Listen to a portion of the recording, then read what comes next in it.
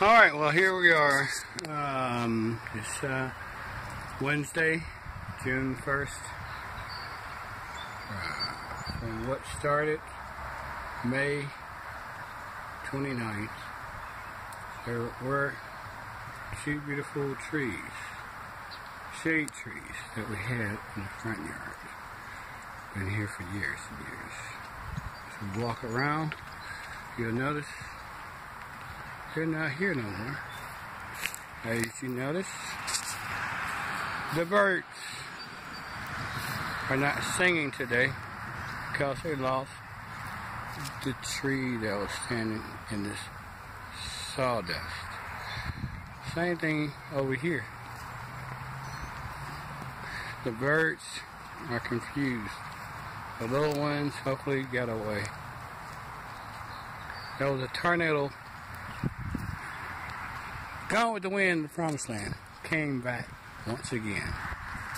And so, another rainstorm's coming up. The most important thing, people, is for you what to do when you're thinking that you're safe from a tornado, and you're safe from being captured. Here's another tree. There's the grave site where that big tree that's been 30 years standing. Here's a tree that was pulled out of its roots and hit the power lines. And as you can see, the power lines are still down. They were cut off.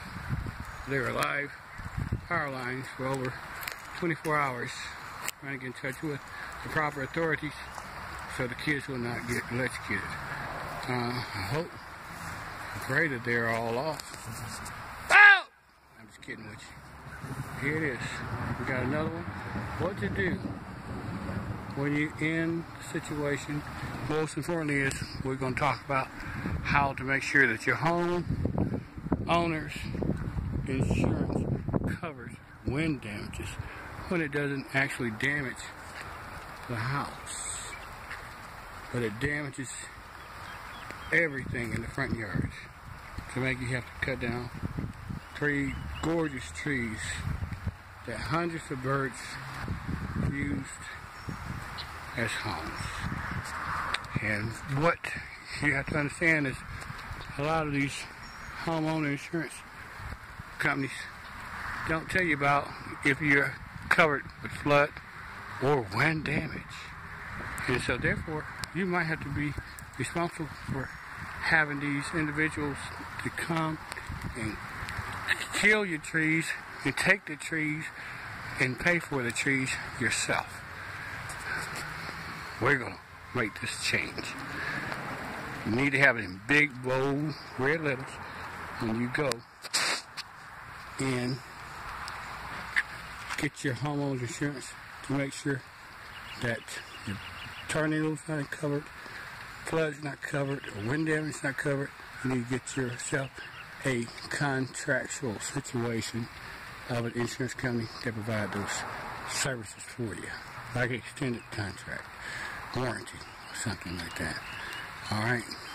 Don't let this happen to you again. This house stands, the trees do not. Back at you later.